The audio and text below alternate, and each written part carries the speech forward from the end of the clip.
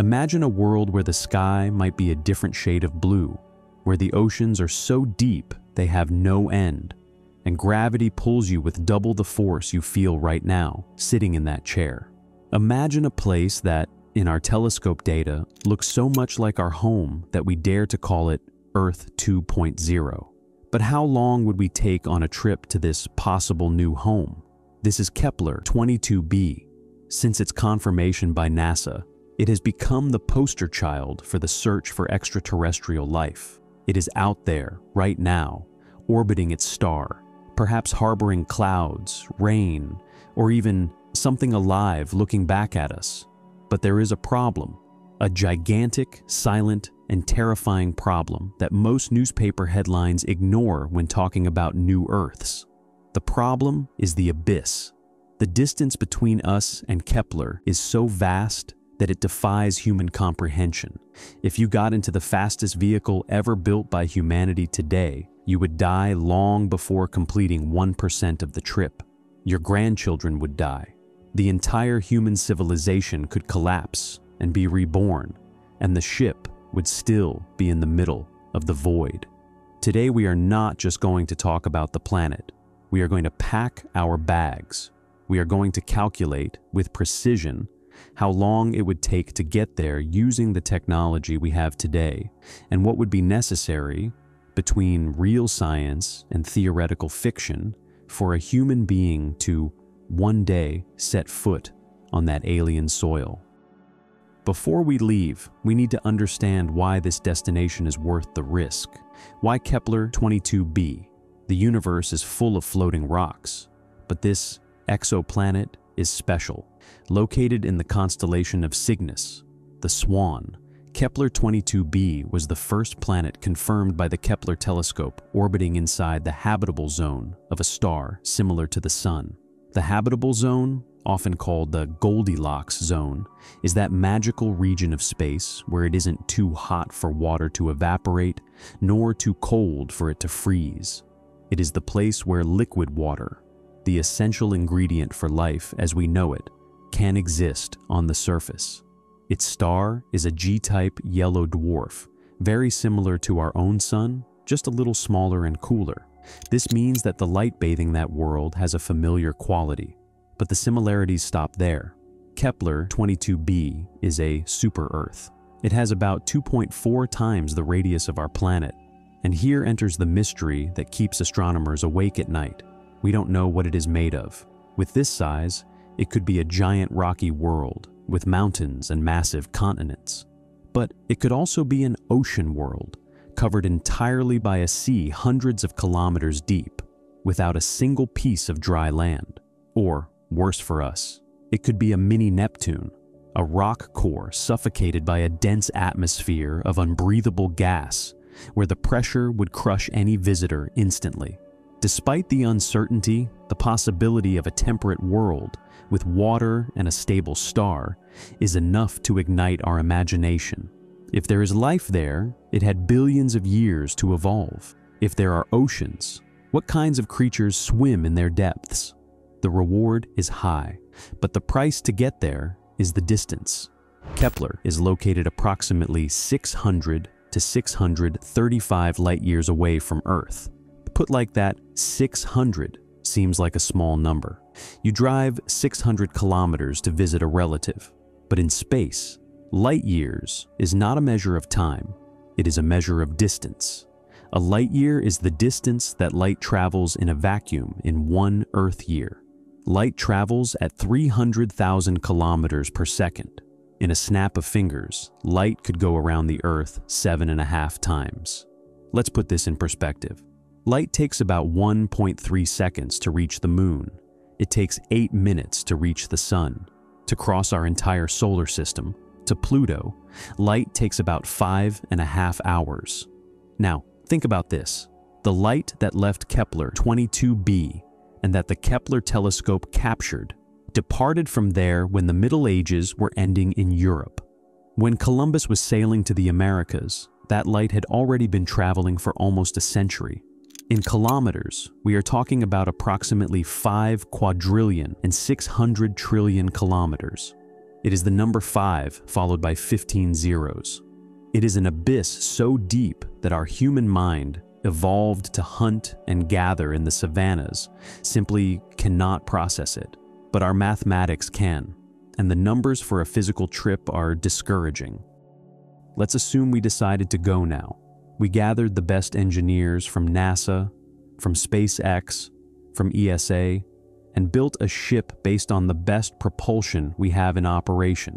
Forget the car at 100 kilometers per hour, which would take 6 billion years.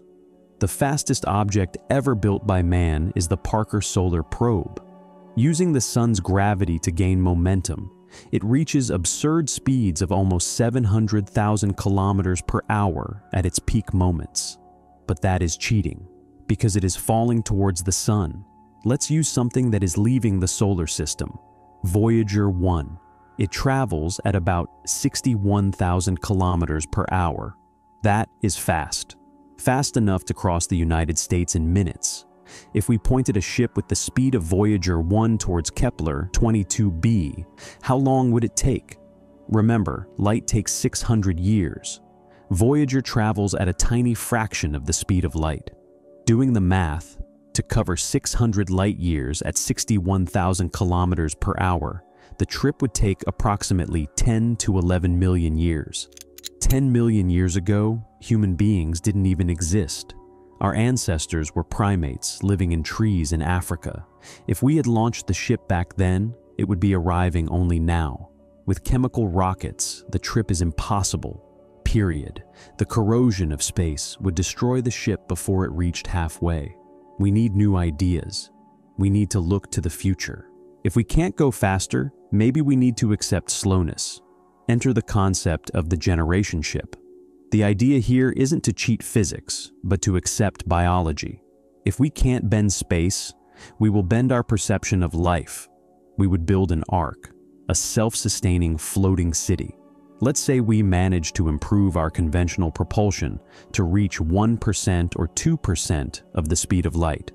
The trip would still take 30,000 to 60,000 years. Would you board this ship knowing that you would never see the destination? Knowing that your children wouldn't see it? Nor your grandchildren? A generation ship would require a perfect society, where every atom of water, air, and food is recycled with 100% efficiency. Nothing can be wasted. But the biggest challenge isn't engineering, it is sociology. How to maintain a culture focused on a mission for 1,000 generations. How to ensure that in the year 15,000 of the trip, the great-grandchildren of the great-grandchildren don't forget why they are traveling, or that they don't decide to turn back, or that a civil war doesn't destroy the life support system. For the inhabitants of this ship, Earth would be just a myth, a legend told in digital archives, and Kepler 22b would be a religious promise. They would live and die in the void between the stars, guardians of a human seed cast into the cosmic wind. It is a possible solution, but it is a terrible and claustrophobic existence. To get there ourselves, we need to break the rules. We need Einstein. What if the answer isn't moving through space, but moving space itself? This is the basis of the warp drive, or space warp, theorized by Mexican physicist Miguel Alcubierre in 1994. Alcubierre looked at Einstein's equations and found a loophole. The theory of relativity says that nothing can travel faster than light through space, but it says nothing about the speed at which space can expand or contract. Imagine you are on an airport moving walkway. You are walking slowly, but the floor is moving fast. The warp engine would create a bubble around the ship. In front of the ship, space-time would be compressed, shortening the distance. Behind the ship, space would be expanded, pushing it forward. Inside the bubble, the ship would be stationary relative to local space. The astronauts wouldn't feel acceleration. They would float calmly while the universe around them distorts. If we manage to create a distortion capable of traveling at 10 times the speed of light, the trip to Kepler 22b would drop from millions of years to just 60 years, a human lifetime.